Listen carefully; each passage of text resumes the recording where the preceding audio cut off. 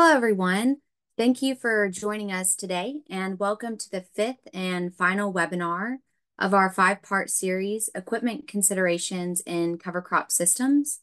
My name is Olivia Cayuet, and I am a Soil Health Program Manager with the University of Missouri Center for Regenerative Agriculture. I'd like to introduce my colleagues, Aaron Gundy and Anne-Marie Calabro, who work at the Soil Health Institute. We three support the education component of Farmers for Soil Health. We also have Bethany Bedecker with the Center for Regenerative Agriculture assisting with today's webinar behind the scenes. The purpose of this series is to provide farmers, crop advisors, conservation professionals, and others interested with information related to equipment considerations and cover crop systems. We're specifically focusing on spring cash crop planting following the use of cover crops.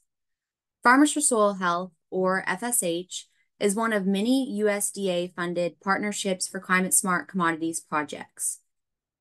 FSH is a collaborative initiative of commodity organizations, the United Soybean Board, the National Corn Growers Association, and the National Pork Board, with a goal to increase cover crop adoption. This specific project provides an incentive to farmers who are new to planting cover crops or who have been planting cover crops for many years, as well as offering a sustainability marketplace to connect the farmer to the supply chain. State-level commodity organizations working across 20 states, stretching from North Dakota to the East Coast, are involved with FSH to provide local technical assistance and outreach planning. FSH has also developed a website full of resources and information helpful to any of you working with farmers or if you're a farmer or landowner. You can learn more about FSH at farmersforsoilhealth.com, and Bethany will drop that link in the chat for us. And for your information, the deadline for enrollment of 2023 fall planted cover crops has been extended to March 15th. Then enrollment for 2024 fall planted cover crops will open March 2024 as well. During today's presentation, we will be discussing equipment considerations with Christopher Hudson from Middletown, Missouri. Lastly, a few items about today's event. This presentation is being recorded, and after the webinar series concludes, a final email will be sent in the next week or two with the webinar recordings posted to the FSH YouTube channel along with a final feedback survey. As questions come up throughout the session, please put them in the Q&A. You can upvote questions that you'd like to prioritize that we cover live. We'd like to make this as interactive with Christopher as we can, so we're going to try utilizing the raise hand feature in your Zoom toolbar so you can come off mute to ask questions. And if you'd like captions on, those can be enabled by clicking the three dots on your toolbar and navigating to the captions. Be sure to hang on till the end for information related to the One Certified Crop Advisor Continuing Education Unit for attending this webinar. With that being said, I'm excited to introduce our guest. Christopher Hudson is co-owner and operator of Triple C Cattle Company in Middletown, Missouri. Christopher graduated with a Bachelor of Science degree in agriculture education with an emphasis in animal science from the University of Missouri. In addition to his farming operation, Christopher has been involved with National Future Farmers of America and taught agricultural education at Grand River Technical School and for the Bowling Green School District. During this webinar, Christopher will discuss equipment considerations on his farming operation following cover crops. As part of the FSH project, we were grateful to have been given a tour of Christopher's farm and have him share his thoughts about cover crops in a short video. We'll start by streaming Christopher's video and follow that up with questions. With that, let's watch Christopher's 9-minute video to get our gears turning about equipment considerations when planting cash crops after covers. As questions arise, go ahead and put those in the Q&A feature for us to prepare to discuss with Christopher.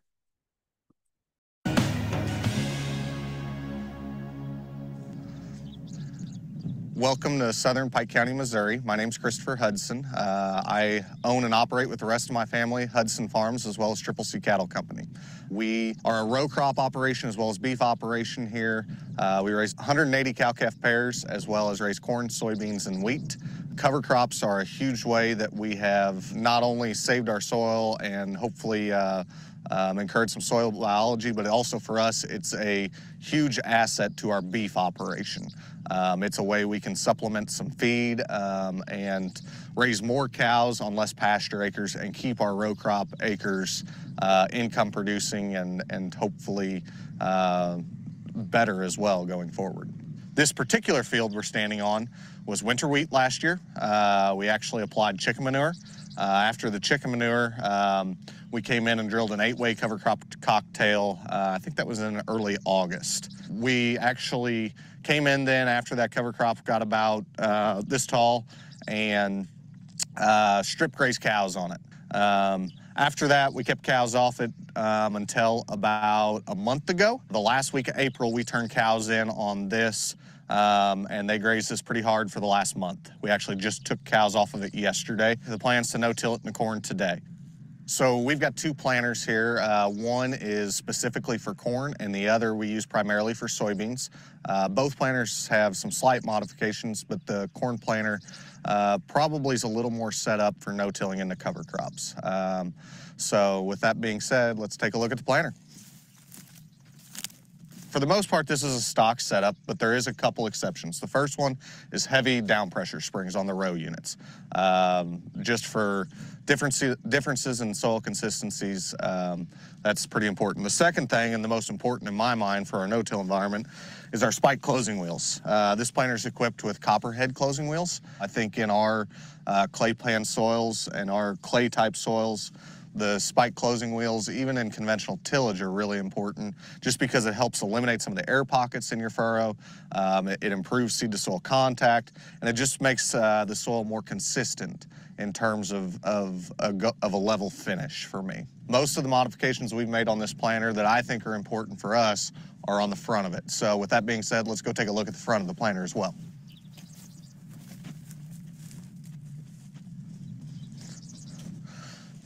So like many people, we started off planting mostly soybeans in the cover crops. Once we saw the benefits there, it became pretty obvious. We have more erosion potential in our soybean stubble going to corn and in environments like that. So we wanted to try to find a way to make sure we were no-tilling corn into a cover crop. And the more we tried that, the more we implemented those practices, the more we found we had some issues. And the big one for me was just getting enough ready available nitrogen to that young corn plant. That way we didn't affect yield early. So one way we've combated that, and I think actually we've improved our yields, is adding some 2x2 nitrogen. This is something pretty uncommon in our area. We have pretty warm soils. We don't fight the cold environments that maybe Minnesota or northern Iowa does. But the 2x2 fertilizer allows us to have a readily non-tied up available nitrogen source right there next to the young corn plant from about emergence all the way to V5. And that really gets us past some of what I think is our challenges in grass cover crops like cereal rye or whatever, no-tilling corn into it. So you can see this planter, we've got 2x2 cultures. We've got bulk storage on the planter. Obviously, we've got red ball gauges that monitor flow for each culture. We've got no-till cultures that basically are going to slice through the residue. And then behind that, we've got a knife. This knife in here is going to deposit the fertilizer 2 inches down and 2 inches over from the seed. It's a source that when that corn plant's about this big, all of a sudden it's got roots in that sulfur, in that nitrogen source. I think another important thing to this planter setup is just some of the upgrades we've done to the tractor. We don't have a ton of row crop acres, so we've got to make sure we keep economics in mind. It's a 1991 model tractor, obviously not equipped with GPS or anything like that. We run auto steer in the tractor now.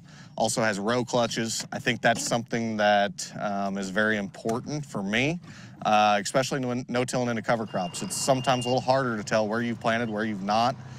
So that's another thing that we've added aftermarket that I think has helped us, helped our yields, and helped us make this work.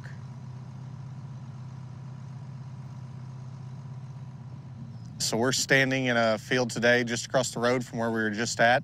We're planting soybeans here today, and I'm standing in front of our dedicated soybean planter. This planter we use to plant in anything from the stubble we're in today to wheat stubble to cereal rye head tall to any other cover crop or no-till environment you can find. I think that this environment probably is more challenging. It was corn last year, came off late. We drilled triticale in here the first week in November. The triticale produced a really, really nice forage crop. We harvested the triticale as baleage to feed our cow herd through the winter. It'll be our primary forage source through the winter months. So this is the bean planter. Let's take a look at it. So for the most part, this is just a common 3600 planter. It's got the inner plants for 15-inch rows. Front and back rows are set up exactly the same. It's got no-till coulters, and it does have spike closing wheels. Other than that, it is fully stock. I think it just helps so much in breaking up some of that sidewall and helps you in some challenging environments, especially in moist environments. Just making sure you've got good seed to soil contact, you're closing that seed trench. And in dry environments like this, it just helps crumble that soil. And I think, like I said earlier, they're just worth their weight in gold.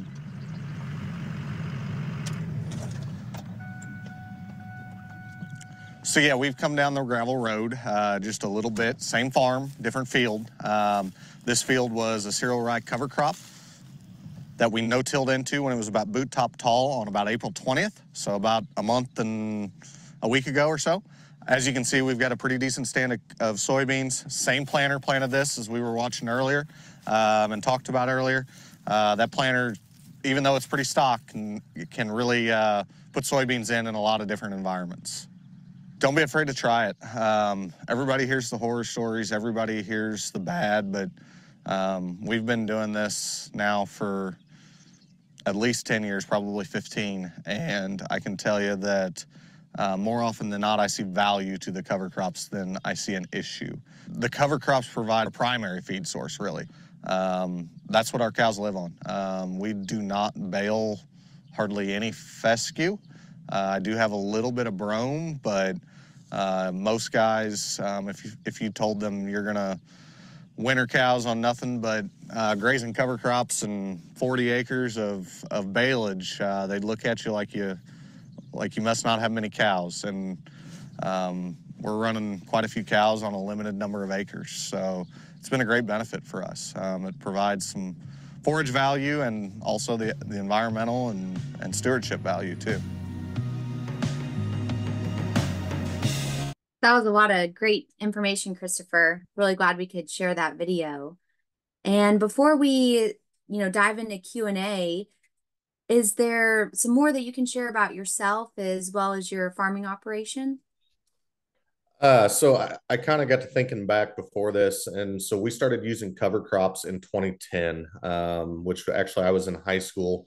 Dad was a huge implementer of no-till back into the 90s, and then early 2010s he started using some cover crops. The primary reason we started was for livestock feed, and from there we saw the soil health benefits and everything else, and it went from just a limited number of acres to add some feed to all of our acres for the soil health and erosion benefits. So that's a little bit about our farm. You talked quite a bit about it in the video, and yeah, happy to answer any questions. Good deal. And yeah, don't be shy. Go ahead and drop those questions in the Q&A. And while we're waiting on some of those to come in, we can, kick it off. I'm curious, Christopher, you'd mentioned in the video that both planters shown had various modifications, but the corn planter you said is better suited for no-till planting into cover crops. What difference comes to mind that makes it better suited for that? I guess when I said that, I was more prefacing planting corn. The 2x2 fertilizer is just so valuable for us. We planted quite a bit of corn into cover crops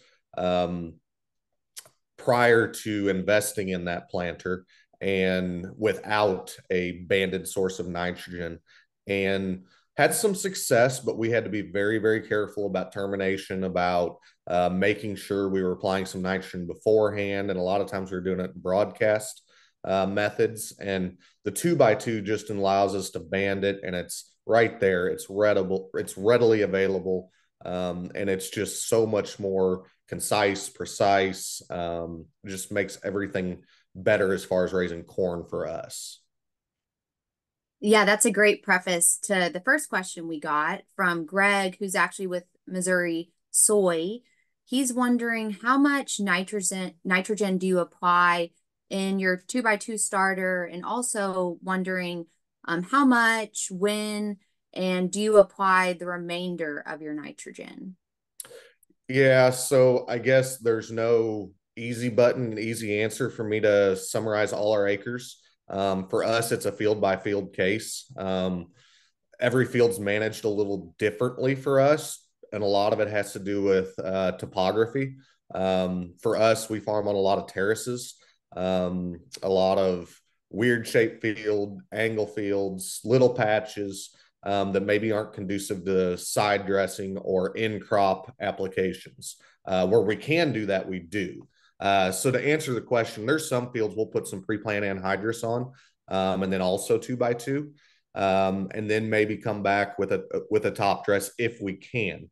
On our better laying acres where we know we can put on some in-season nitrogen, we may put 80 units of nitrogen on with the planter, and then come back and side dress another 70, 80 units, either in one pass or two. So I guess it's more on a case by case, anywhere from 25 units with the planter all the way up to 100. Just really depends on kind of what our fertility plans are for that field. And to clarify, following up on that, Brett asked, what fertilizer blend are you running in that 2x2? So the bulk of our acres, if you take kind of what I just said out of it and just look at the big majority of them, we're putting on 10 gallon of 32%, 2.5 gallon of ammonia thiosulfate, 2.5 gallon of 1034O for a little bit of phosphorus. And I've seen some good yield responses from that, even though we have some phosphorus applied in other ways. And then also I'm putting on a quart of zinc and a little bit of boron as well. But again, it kind of depends on scenario, but that's kind of a general fertilizer blend of what I'm doing. Awesome. This is very valuable insight.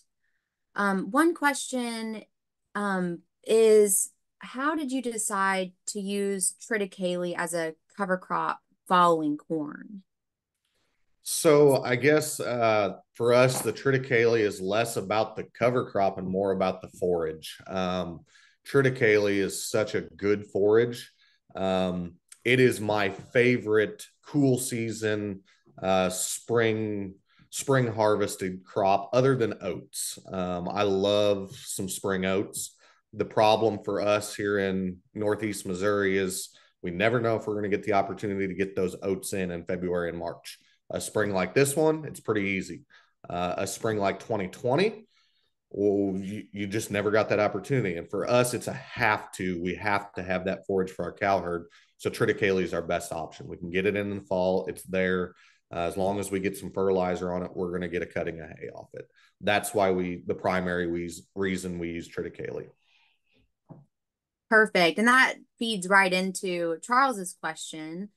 What's the fertilizer program used for your baleage and yield that you're getting? Well, of course, that can change a lot year by year. A typical year for us, though, we're putting on about 60 units of nitrogen, sometimes 80 if we need some early tillering. I'm a true believer in our wheat for grain and a 2-pass nitrogen system. But with the triticale, a lot of times we'll just put on one for convenience. So it kind of depends on how many passes we're planning on. And then estimated yield can vary a lot, anywhere from 3 ton an acre to 8. I'd say a good average for us is somewhere in that 5 to 6 ton an acre range. Like the crop that in the video, I think we pulled 7.5 bale an acre off of that farm. So somewhere in that 7 ton range. And sticking with the triticale, we had another question come in. When do you plant your triticale for the purpose of baling it for forage? And approximately when do you bale? Yeah, so um, that varies year to year as well. So the triticale in the video actually was planted really late. We got behind that fall, and it was planted like the first couple days in November, which I think if you read a lot of recommended seeding, that's probably too late. What I've found is we just up our seeding rates a little more, hit it with some early nitrogen, and we can make up our tonnage when we're planting late. This year, though, I planted triticale the first day of October. So it really just depends for us when we have the time and manpower to get the triticale in the ground. If I'm I sell some cover crop seed as well, and if I'm recommending to a customer, optimum's about October 10th through October 20th. And when we're talking about the baling, I want to plug in a quick disclaimer as well. The National 340 Conservation Practice Standard does allow baling, but for the purposes of cost share projects like Farmers for Soil Health, I want to encourage enrollees to talk to your state representatives because those guidelines do vary from state to state. Just something to be aware of. Now, you described a lot of the benefits received from baling covers for your cattle forage. What special considerations do you have knowing your covers will be used for feed, such as like your residual herbicide from a termination? Yeah, so for us, we don't have to worry about that very much. A lot of our impasse or herbicide from our corn crop, we don't have to worry about residuals for triticale in October. For the most part, I don't spray or no herbicide application on that triticale itself.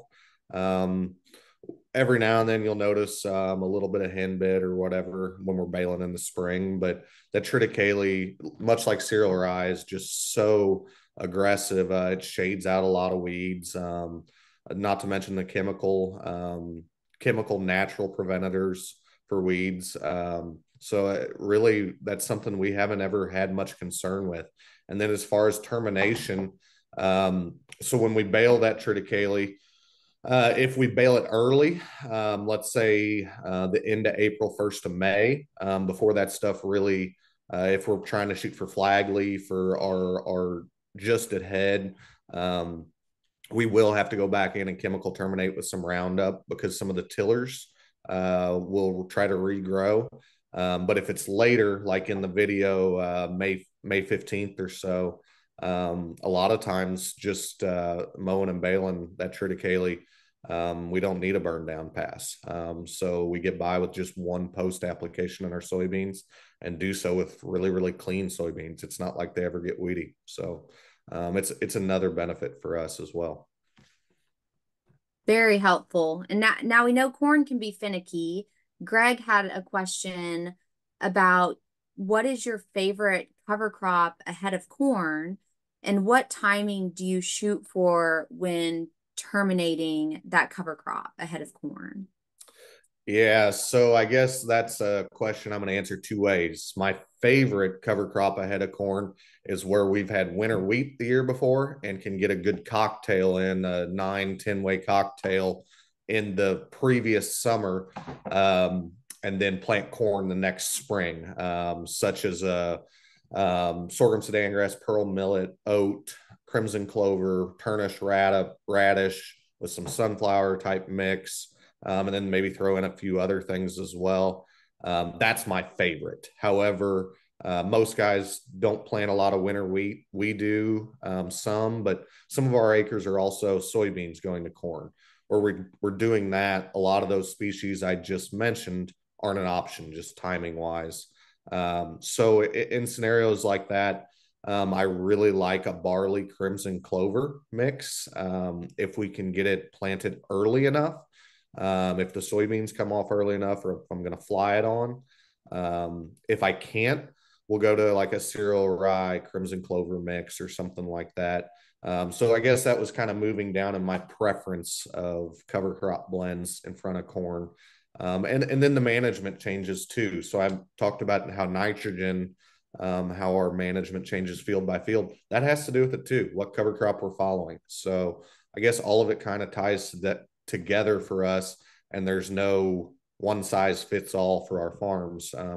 We can be across the fence row and doing something different. Yeah, no, that's really insightful thinking of the whole system. And like you said, when you're following soybeans, you have to take that into consideration, what works well. We're getting a lot of great questions. Keep those coming.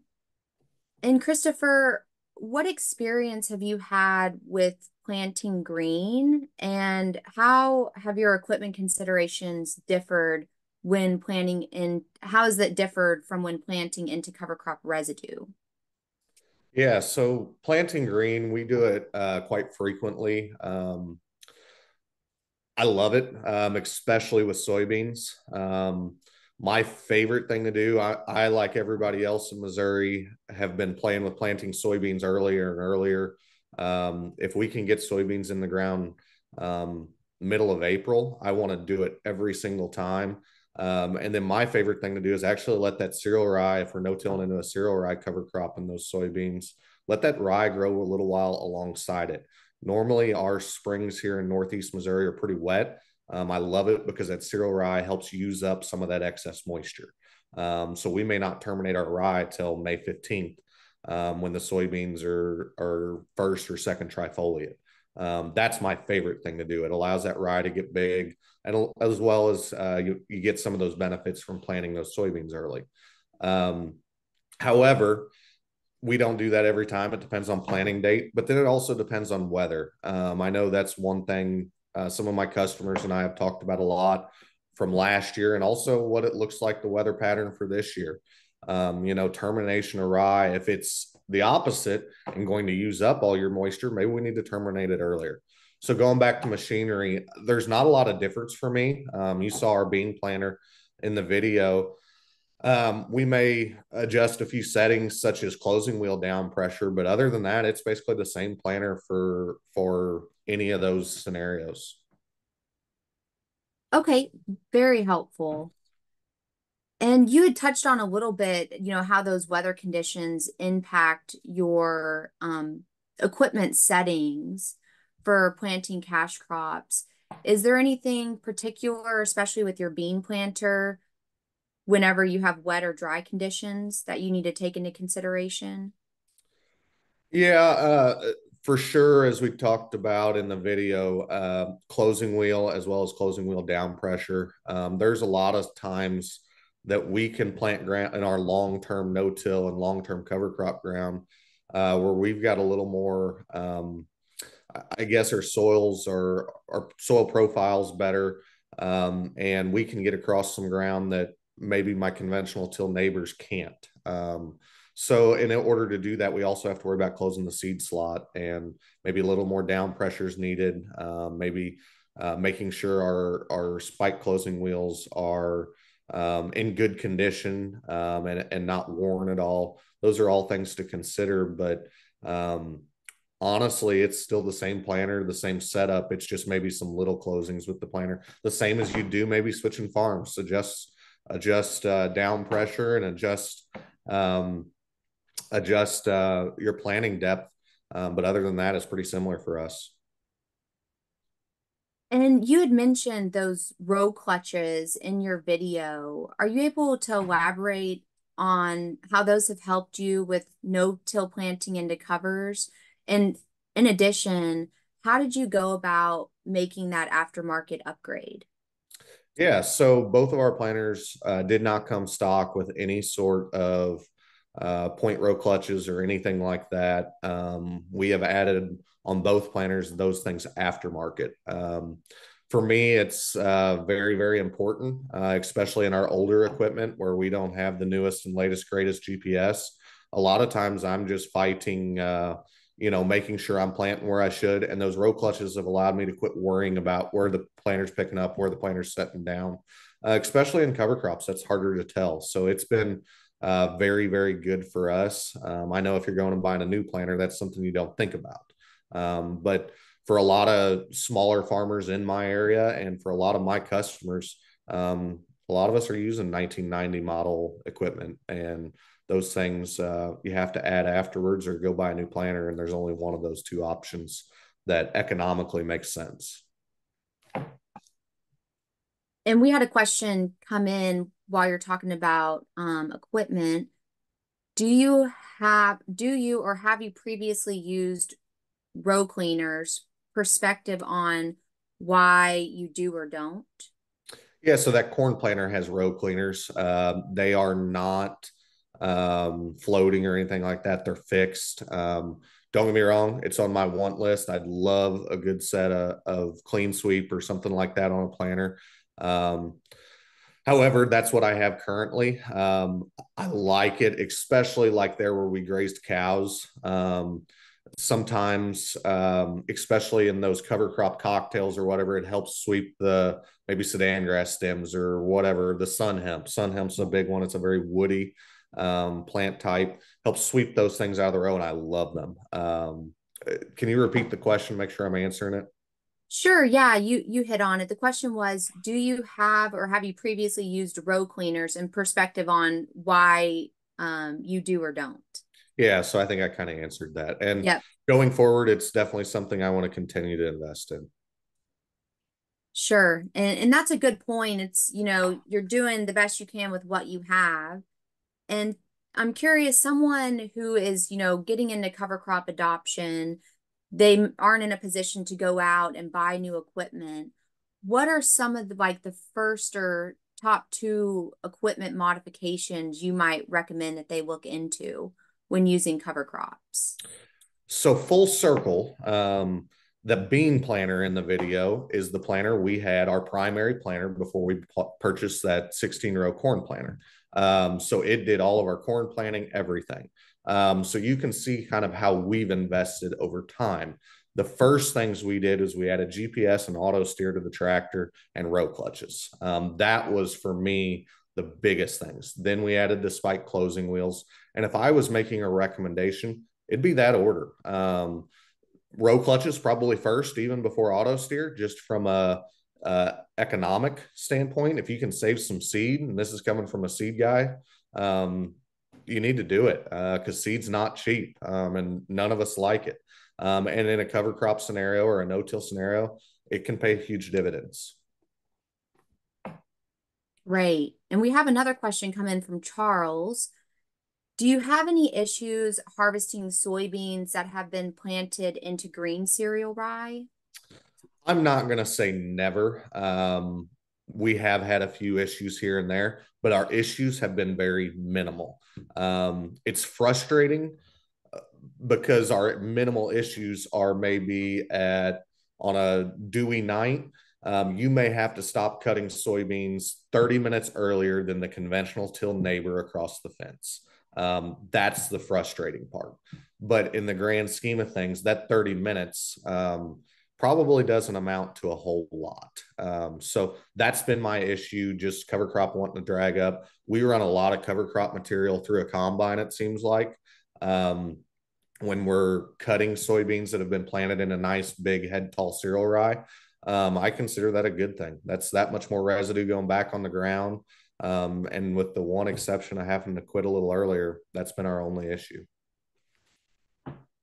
Now, jumping back to termination considerations, what special considerations might you have? Like, can you explain some of your cover crop termination methods that you've used, how that decision impacts your subsequent cash crop, especially considering the abnormally dry conditions you've been experiencing in Missouri? Yeah, so there's lots of variables on timing a termination. So let's talk about corn a little bit. If we're grazing it, obviously we're not going to terminate until after we're done grazing. A lot of times I'm pushing pretty hard to plant corn when we're pulling cows off. So sometimes planting corn will be terminating even 2 days after it's planted. Um, on the flip side, we will terminate some stuff maybe a week before we plant corn. So it really depends on cover crop type. It depends on if we're grazing it, if we're not. For example, I'm always in a little more of a hurry to terminate our cereal rye because we planted later in front of corn than if it's a oat crimson clover mix or a barley vetch or something like that, I'll let that go a little longer. Let my vetch bloom or my crimson clover bloom, and try to make some nitrogen that way. So there's lots of variables to that. It's again on a case by case scenario. The soybean side, as I mentioned, if it's dry, we may terminate. Some of it I'm even thinking about terminating here in the next couple of weeks. If we've got lots of rain in the forecast, we're going to let it get big, use up some of that moisture that's there, and we may terminate 3 weeks after we plant to the day we're planting. If we're planting some late soybeans, there's just lots of variables in case by case. And I find it really inspiring that you said, your family's been doing this since 2014, since you were in high school, and you ended your video saying, get out, try it. What suggestions do you have for someone who is new to cover crop adoption and is looking to try it? What are some ways that they can experiment on their operation? So if it's someone brand new to cover crops, never used one before, there's two scenarios that I suggest. The first one, do corn to soybeans first. Plant soybeans into a cover crop first. It's much more forgiving. The fertility concerns aren't as big. Nitrogen management, you don't have to worry about as much. So let's start there. Let's have some success. And it's very easy to have success with a cover crop program if it's corn stalks going to soybeans. Use some cereal rye. If it's early when we're seeding it, we'll maybe throw some turnips or radishes or something in for some soil health benefits. But that is such an easy thing for me. It takes less management. It's just a really easy way for a grower to have some success, and to kind of get the bug and then expand from there. If a grower is dead set on, hey, I want some cover crops in front of corn, a good way to have some success for me is if we can find a field that is winter wheat going to corn the following year, let's start there and use some red clover, very old school in that thinking and maybe not as traditional or trendy in today's environments. But let's find some winter wheat, frost seed some red clover in it, and then plant corn into that red clover stubble the following spring, or red stubble clover, we call it, the following spring. I think that's great because the red clover is so good for soil. There's a reason our grandfathers were plowing down red clover. And even though we're not going to plow it down today, the soil health benefits, the erosion control, not to mention you're probably going to make some nitrogen, is just awesome. And one more thing to share about that, the best corn we've ever raised was winter wheat followed by a year of red clover. We took off a red clover crop. We baled it, made 8 bales an acre. We then went in and no-tilled corn June 1st into that red clover stubble we baled, and raised 260 bushel corn on 80 units of commercial nitrogen. So just full circle, that shows what your clover can do. And for our area, that's a pretty good corn yield, especially with only 80 units of nitrogen. That's some helpful advice for those new cover crop adopters and ways that they can work towards having success. Now, that integration of livestock is a really interesting component of your farm. We've had several questions come in about that. We'll start off with Matt's. What do you consider the forage grazing value of cover crops?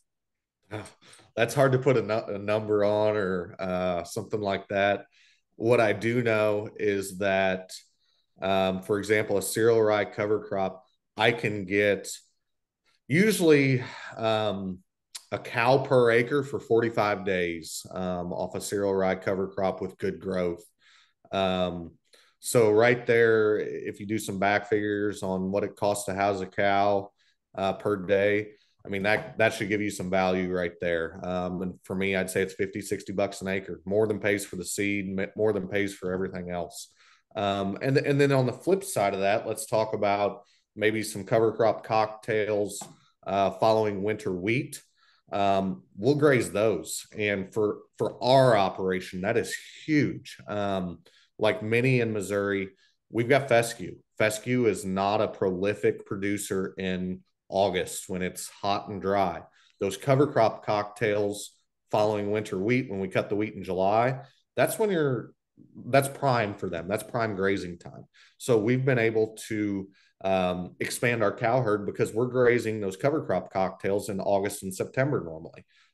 What's the value in that? I mean, pasture rent for us is anywhere from $70 to $100 an acre in this area, and you're getting the two most challenging months out of that cover crop cocktail. I can spend $50 an acre on seed, which is extravagant, and I wouldn't suggest everybody doing that.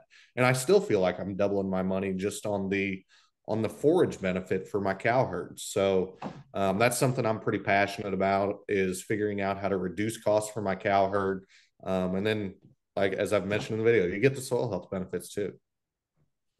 Absolutely. And we had a question come in from Keith. What about hoof tracks when grazing cattle? Is that a problem? It can be. I won't stand here or sit here and say that it's not. Some things I've learned in the past 10 to 15 years. The first thing is, if it's muddy, you probably don't want cows running on that ground, which can be a challenge in a wet spring. It may push planting back a little bit if you need to utilize that cover crop. However, in a wet spring, I've also found that you can tear up ground a little bit with a set of cows grazing it. And as long as you're planting those soybeans, when it's, I'm going to say, marginal on being too wet, you can fix a lot of your mistakes with hoof prints. And everything I've found is those hoof prints are, as long as it's not just muddy when you're making them, are very shallow. So the compaction, everybody thinks cattle make a ton of compaction. In pinch areas, yes, they do, but just in general grazing, if you're grazing a 40 or something like that, you're not causing that much damage. And if you go plant those beans when there's just a little bit of moisture, it's kind of borderline. In 2 weeks, you won't even know that there was that much hoof print damage out there. It's amazing how rain can kind of mellow that back out. And if it's something that won't be mellowed back out with rain in a couple weeks, we're pulling cows off and going back to a dry lot or something, so we don't tear up the ground. Another question came in related to your cattle integration with cover crops. Could you describe how you manage your strip grazing program, about how long on the field before moving, how large are your paddocks, how long have you been strip grazing? And I know there's a lot of questions in one, so I'm happy to revisit those as needed. So, first of all, strip grazing, I'm not an expert on strip grazing. I'm learning as well. It's something we haven't done a ton of in the past on this operation. In the last 3 to 4 years, we've started doing more of it. For our operation, labor is a concern, and daily moves or something like that. It's just it's a challenge for us. So we don't do any strip grazing in the spring. We do try to rotate as best as we can, but it's not strip grazing per se. On the flip side of that, in August and September, when we are grazing those cover crop cocktails, we do try to strip graze that, just from a utilization standpoint. I'm moving hot wire every 2 days when we're doing things, or when we're in the late summer when we are strip grazing those cocktails. Just from a labor perspective, I know daily moves would be better, but it's just not feasible in my operation. So I guess it's kind of trial and error at first. We'll do twice or moves every other day, and I'm looking at utilization. Are we cleaning things up? Are the cows hungry, etc. And then I adjust accordingly. So for me, it's trial and error. Like everybody else, I've done this is how much biomass we think we have. This is how we think we're going to utilize it. This is what the textbook says we should move. But for me, trial and error is the best bet. If a cow's acting hungry after day one, I'm not giving them enough. If they're not cleaning it up in 2 days, I'm giving them too much. And I kind of adjust based on that. What other parts of that question were there I didn't answer? I think you hit on just about everything. Maybe how large are your paddocks? Yeah, so this past fall, I had a group of 60 dry cows. They were fall calving cows that we were moving there in August and September. And we were giving them not quite an acre every 2 days. Once they had calves on their side, I was up to probably 2.5 acres every 2 days, something like that. My utilization was probably down once I had those calves, though. And I was probably wasting a little more than I wanted, but I was a little more concerned about space with all those young calves. So I was willing to sacrifice a little utilization for some health of my young calves. Good deal. And, just before we close out, I'm wondering if you've noticed any additional maintenance requirements or anything that's changed with your equipment since you've started using cover crops, or anything else you may want to add to our listeners. There is nothing that just screams at me that it's added more maintenance. I will say the one thing that it's a very minimal thing, but it makes my mother, who's kind of particular about how things look. Um, the planter tongue and the bottom side of the planter, you'll wear the paint off the bottom side of the planter just a little quicker because you've got the rye or whatever scraping the bottom of the planter constantly. We're still talking something so minimal, but that's one thing I have noticed. Maybe some bearings on some closing wheels going out quicker if you try to plant some damp with dew still on or something and you get a little wrapping. For the most part, we don't have that issue though. As long as I wait till 9 o'clock in the morning or whatever to start planting. So those are pretty minimal things to me. And when I say that those have been issues, they really haven't been, but you do pay attention to things like that when you're implementing something new. Sure. That's really interesting to hear about your mom's aesthetic on the paint. Important to keep the family members happy. That's right. Especially the boss. Especially matriarch. And with that, thank you so much, Christopher. I'll go ahead and close us out. Thank you to everyone who has joined us online, asked really great questions, and for tuning in to all the other webinars in this series. It's been a wonderful discussion. I'm really thankful Christopher was able to join us to learn more about his equipment considerations and cover crop systems on Hudson Farm. And a short Zoom survey will pop up once we exit out. And I'll go ahead and share my screen to allow you all to get that CEU credit. We're also able to offer this CCA CEU credit for joining this webinar. You can request the credit by scanning the QR code shown on the screen or by emailing me, Olivia Caillouette at missouri.edu. By this afternoon at 5 p.m. Eastern. If you're watching this webinar recording, we can't guarantee that CEUs will be available, but if they are, that information will be available in the YouTube video description. Last, after the webinar series has concluded today, here in about a week or two, you'll receive a follow-up email with a link to a final feedback survey, as well as the webinar recordings that'll be on the FSH YouTube channel, along with any other relevant resources we discussed. If you have any questions, please feel free to reach out to myself, Aaron, or Anne-Marie, and we're happy to answer any questions you may have moving forward. And thank you again to Christopher. I hope you all have a great rest of your day.